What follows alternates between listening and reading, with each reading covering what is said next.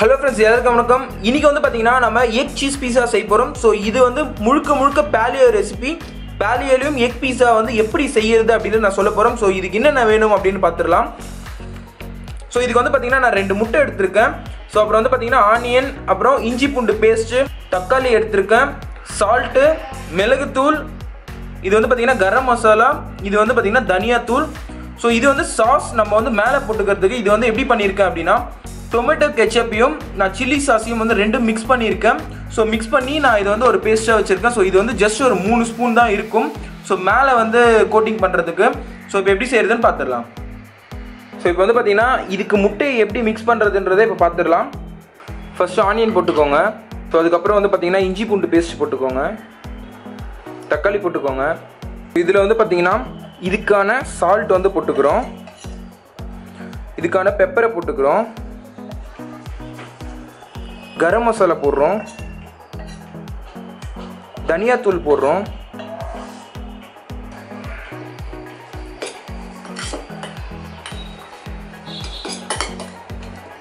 So இது மாதிரி mix பண்ணதுக்கு அப்புறமா இதில் வந்து 2 முட்டையை வந்து அடித்து ஊற்றிக்கோங்க.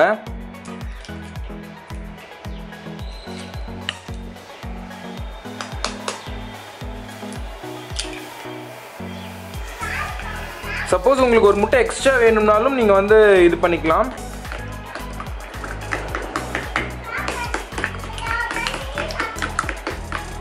ஸோ நான் இந்த இடத்துல வந்து உங்களுக்கு ஒரு சின்ன ட்விஸ்ட் காட்ட போகிறேன். ஸோ இந்த கிரேவி வந்து பார்த்தீங்கன்னா எங்கள் வீட்டில் வந்து காலைல சிக்கன் கிரேவி செஞ்சாங்க, அந்த கிரேவி இருந்தது. ஸோ எனக்கு வந்து என்னோட பீஸா வந்து ஃப்ளேவர் வைஸ் வந்து நல்லா இருக்கணும். ஸோ அதனால் வந்து எனக்கு சிக்கன் கிரேவி ஃப்ளேவர் இருந்தால் நல்லா இருக்கும்னு நினச்சேன். ஸோ அதனால் வந்து நான் இதில் வந்து கொஞ்சமாக சிக்கன் கிரேவி ஆட் பண்ணிக்கிறேன். ஸோ இது இல்லை அப்படின்னா இப்போ எப்படி செஞ்சுருக்கோமோ அதே மாதிரி செஞ்சுக்கிட்டால் போதும்.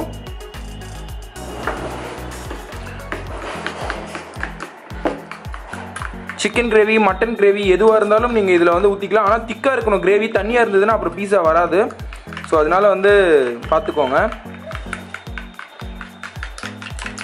நீங்கள் இந்த முட்டையை வந்து எவ்வளோக்கு எவ்வளோ பீட் பண்ணுறீங்களோ அவ்வளோக்கு எவ்வளோ வந்து பார்த்தீங்கன்னா சாஃப்டாக வரும் உங்களுக்கு. மிக்சர் வந்து ரெடி ஆகிடுச்சு. ஸோ இப்போ எப்படி செய்கிறதுன்னு பார்த்துடலாம். ஸோ நம்ம இதுக்கு வந்து பார்த்தீங்கன்னா தேங்காய் எண்ணெய் யூஸ் பண்ண போகிறோம்.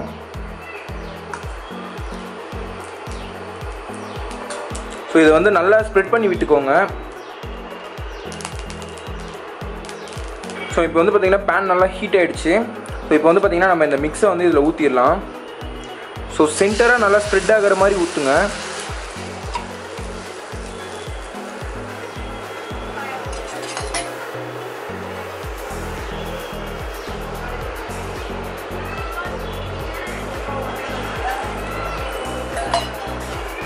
ஸோ நம்ம இது என்ன பண்ண போகிறோம் அப்படின்னா ரொம்ப கம்மி சிம்மில் வச்சுட்டு, நீங்கள் கேஸ் ஸ்டவ்வாக இருந்தால் ரொம்ப சிம்மில் வைங்க. நான் வந்து பார்த்தீங்கன்னா இண்டக்ஷன் ஸ்டவ்வில் 300 தான் வச்சுருக்கேன், ரொம்ப சிம் இது. ஸோ இதை வந்து நம்ம கொஞ்சம் கூட அந்த நெருப்பு போகாமல் நம்ம வந்து பார்த்திங்கன்னா அப்படியே வந்து ஒரு தட்டு போட்டு க்ளோஸ் பண்ணிட வேண்டியது தான். ஸோ இந்த மாதிரி பண்ணும்போது மேலே அப்படியே கோட்டிங் ஆகிடும். ரொம்ப ஹையில் வச்சிங்கன்னா தீஞ்சிரும்.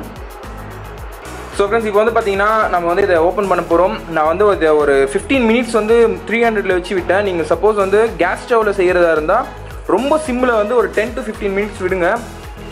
எப்படி வந்திருக்கு பாருங்கள். ஸோ இது வந்து ஒட்டவே இல்லை பாருங்கள். ஸோ நான் வந்து பார்த்தீங்கன்னா கிரேவி ஊற்றுனதால கொஞ்சம் வந்து தண்ணியாக இருக்குது, இல்லைன்னா வந்து ட்ரையாக தான் இருக்கும் இது. ஸோ இந்த முட்டை மிக்ஸ் வந்து ரொம்ப வந்து பார்த்தீங்கன்னா திக்காக இருக்கணும், தண்ணியாக இருந்தால் வரவே வராது. ஸோ இது வந்து பார்த்தீங்கன்னா ரெடி ஆகிடுச்சு. இப்போ வந்து டொமேட்டோ கெச்சப்பும் சில்லி சாஸையும் வந்து ரெண்டுமே நான் மிக்ஸ் பண்ணி வச்சுருக்கேன். ஸோ இதை வந்து மேலே அப்ளை பண்ண போகிறேன்.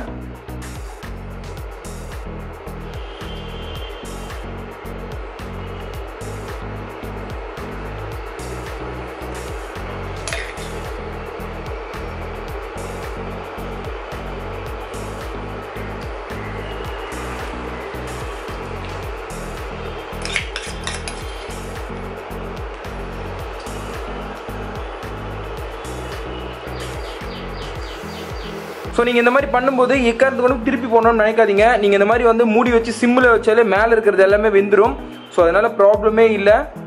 இதுதான் ஃபைனல் ஸ்டேஜ். இதில் வந்து பார்த்தீங்கன்னா நான் வந்து சீஸ் வந்து நான் துருவ போகிறேன். ஸோ அதை வந்து துருவிட்டு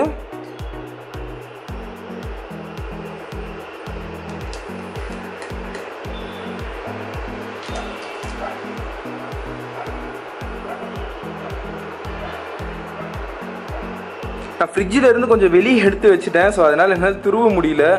ரொம்ப கூலிங்காக இருந்ததுன்னா நல்லா துருவ வந்திருக்கும். நீங்கள் வந்து பார்த்தீங்கன்னா நல்லா துருவிக்கோங்க. ஸோ சீஸ் வந்து மேலே போட்டுட்டு நீங்கள் அப்படியே வந்து இதை க்ளோஸ் பண்ணிவிடுங்க. அப்போ தான் வந்து மெல்ட் ஆகும். அது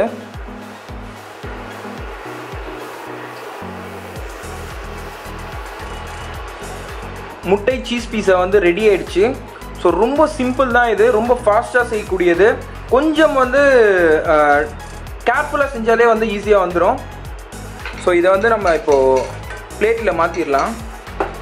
ஸோ இங்கே பாருங்கள் ஒட்டவே இல்லை. ஸோ நாம் பிளேட் வச்சுட்டு ஸோ அதில் இப்போ வந்து பார்த்தீங்கன்னா பீஸா ரெடி. ஸோ பீஸா வந்து ரெடி ஆகிடுச்சு. ஸோ ரொம்ப சிம்பிளான பேலியோ ரெசிபி இது. நீங்களும் வந்து செஞ்சு இதே மாதிரி சாப்பிட்டு எனக்கு எப்படி இருந்ததுன்னு கமெண்ட் பண்ணுங்கள்.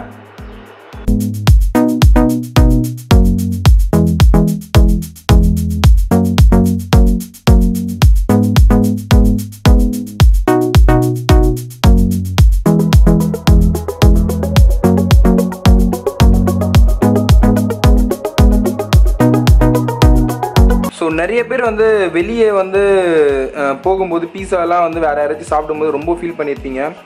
ஸோ அவங்களுக்கு வந்து பார்த்திங்கன்னா இந்த மாதிரி வந்து செஞ்சு சாப்பிட்றதுக்கு இது யூஸ்ஃபுல்லாக இருக்கும்னு நினைக்கிறேன். ஸோ நீங்களும் வந்து பீஸாலாம் சாப்பிட முடியலையே அப்படின்னு கஷ்டப்படாதீங்க. ஸோ இந்த டாப்பிங்கில் வந்து பார்த்திங்கன்னா நீங்கள் ஆனியன் போட்டுக்கலாம், டொமேட்டோ போட்டுக்கலாம், கேப்சிகம் இருந்தால் கேப்சிகம் போட்டுக்கலாம்.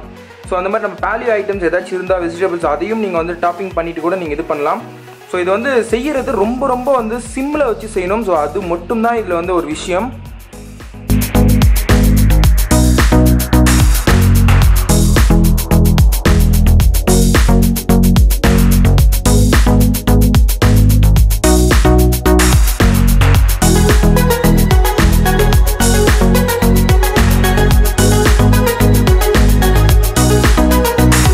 ஸோ நம்ம பேலியோ பீஸா வந்து ரெடி ஆகிடுச்சு.